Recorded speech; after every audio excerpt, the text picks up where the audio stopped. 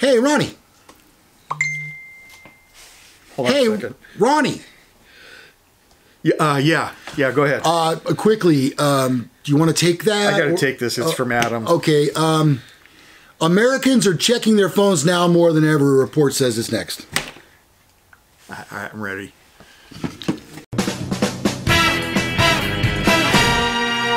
Okay. So yes, welcome to the show. This is Men Are So Smart. I'm Lou Gallagher. I'm Corvette Ronnie. If you're new to the show, please be sure to subscribe to our channel and click the bell for notifications each time a new show comes out. Americans are checking their phones now more than ever, says a report. Our phone addiction isn't getting any better. Across virtually all age groups, Americans look at their phones more often than ever before, an average of 52 times a day. Yeah. That's up from 47 times a day last year. That's not that significant. So it's a habit, though, that many people are trying to cut, according to consulting firm's survey. About 40% of people say they're using their phones too much. Additionally, 60% of the 18 to 34-year-olds admit they're hacked, they're hooked on their devices. Oh, yeah, they are. 63% of respondents said they're trying to limit their usage, but only around half actually succeed. It might be easier to quit smoking. It might be. The number of smartphones also continues to grow, with 85% of Americans owning one, up 3% from 2017. The strongest growth is among U.S. consumers aged 45 and up, with saturation in that group rising 7%. This year's survey really advances the story of smartphones as the true center of our lives, both inside and outside the home.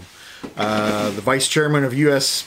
Telecommunications, excuse me, and entertainment sector leader at Deloitte said in a statement, "The smartphone remains the go-to device for consumers, enabling them to do anything they desire: communicate, work, socialize, consume entertainment, stay fit, or take care of things at home."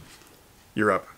Oh, Americans aren't the only ones who are attracted to their phones. According to an August report by telecommunications regulator Ofcom, 78% of adults in the UK own a smartphone, and Brits check their phones every 12 minutes. Oh, dang. Probably for the weather. It's so crappy there. While smartphone ownership has increased, tablets haven't been so lucky. They've had the biggest year-over-year decline in market saturation of any device category, dropping from 62% to 57% this year.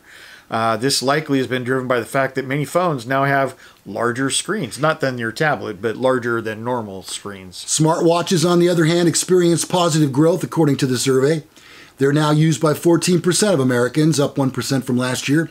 Daily usage for wearables has gone up for both owners of fitness bands, from 53% last year to 60% this year, and smartwatches, from 62% last year to 67% this year. Yeah. And that's a lot of numbers. Yes. Sorry. That is a lot of numbers. Sorry about the math. And there will be a test at the end of this, so pay attention. I hope you're listening. Voice assistants are the next big thing. Yeah, this is along the lines of artificial intelligence we've been telling you about. We've had Siri for years, and now it's expanding. The growing adoption of voice control suggests it could be the next big thing in human-computer interaction after touch. According to the survey, about 2/3 of people have used their phone's voice assistant, an increase of 11% from just last year. I use mine all the time. I do too. Ownership of smart speakers has also gone up, nearly doubling from last year, going from 12 to 20%. 69% of smart speaker owners say they use their voice assistant capabilities weekly, and 47% say they use it daily. That would be me. And then the next big thing coming up for phones is the 5G network. I'm hearing all about it from Verizon. Oh, I can't wait. Consumers also have a growing interest in 5G, according to this survey. They're either fairly or very important to them, compared to 55% last year. That interest increased across the board, regardless of age. In fact, it rose from 22% last year to 31% this year among Americans 65 and up. Still, 5G had the highest perceived importance among people between the ages of 25 and 34, with 77% saying they believe it's either fairly or very important. Consumers are craving more speed and responsiveness as their usage patterns mature, says Managing Director of Deloitte Consulting's Technology, Media, and Telecommunications.